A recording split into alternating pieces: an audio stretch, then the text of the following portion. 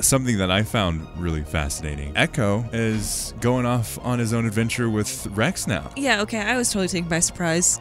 I was like, wait, what? I was as surprised as Omega was. Yeah. Hang on.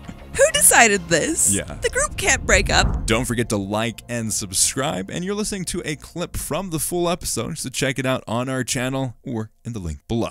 Now, back to the clip.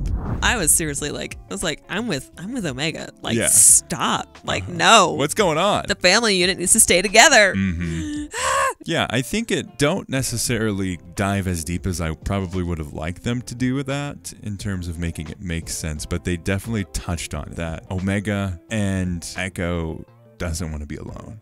He doesn't want to. He was alone with his thoughts for way too long. He wants to be a part of a unit. And I think he's going to find more of that fulfillment in Rex's journey. Yeah. Trying to find ways that his fellow brethren can continue to like evolve in society. Yeah, I could see that. He just wants more of a structured group rather than this kind of insane, never know what's going to happen from the next day to the next sort of thing. And like their stakes are a lot higher in a way.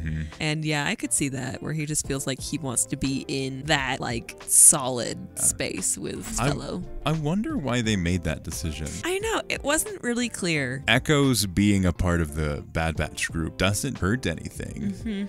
I wonder if they're trying to rope in Rex more, and it makes more sense for Rex to be a part of the story more if Echo is there, because Echo is / was part of the Bad Batch. True. Like, it'll make more sense to go back to Rex because Echo's there as well. Yeah, and Echo can call in Bad Batch's help much easier than, say, Rex could. Or Rex is like, hey man, I need some help here. I need a robot / clone dude that can hack into things and become a computer sometimes. I mean, that too.